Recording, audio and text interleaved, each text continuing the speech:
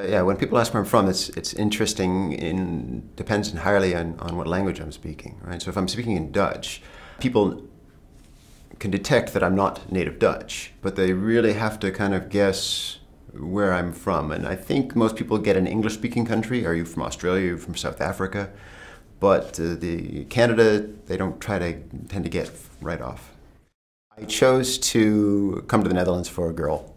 I met a girl who was in Canada on holiday. Where did you two meet? And yeah, we met in Ottawa. She was there. I was visiting a friend there. It was a chance encounter.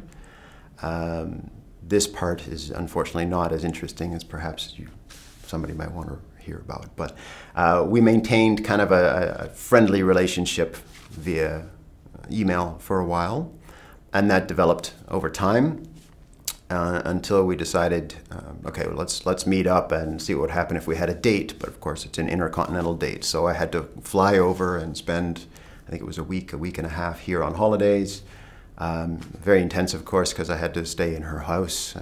I didn't stay someplace else.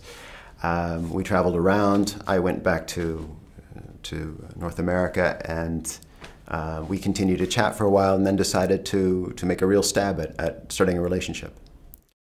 I did have moments where I considered moving back to Canada, and some of them were related to my relationship with my girlfriend at the time, and some of them were related to some of those cultural differences, how close everybody is to you all the time, and the lifestyle, and of course language being a barrier that I hadn't been able to cross yet at an early stage.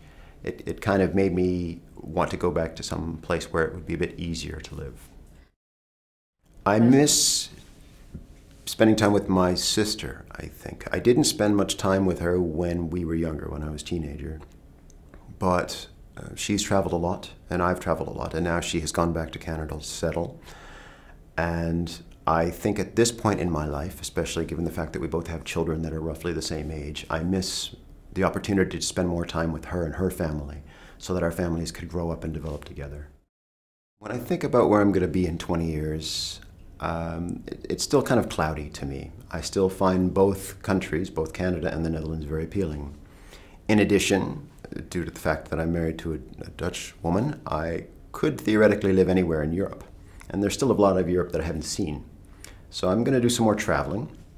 I'm going to find out if there are other places on this planet that might be interesting to go and live and stay. For now, I'm very happy with the Netherlands. I have a son who's in school here, who's very happy with his life. I'm very comfortable, so I don't see any immediate move in the future.